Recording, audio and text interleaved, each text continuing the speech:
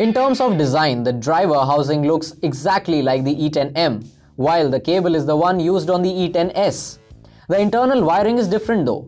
The E10C has a 3-button remote that can automatically switch between Apple and Android smartphones pretty neatly.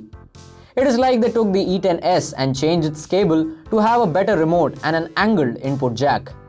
Between the E10C and its predecessor, the E10S, there is no difference in sound signature.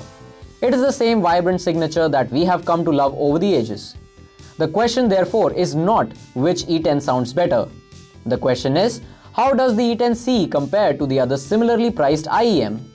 With a fair amount of listening, we find that the locally designed TechFusion twin woofers M2 inches ever so slightly ahead of the Japanese competition.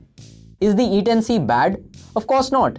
In fact, with the compatibility enhanced wiring and the new 3-button remote, it is an improvement over the older version.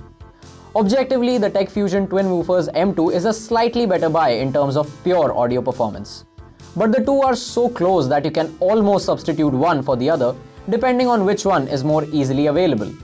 Your decision can sway in favor of the E10C on ancillary factors too, such as the availability of a computer adapter included in the bundle if that is an important consideration for you, or even the 3-button remote as opposed to the single-button one found on the twin woofers.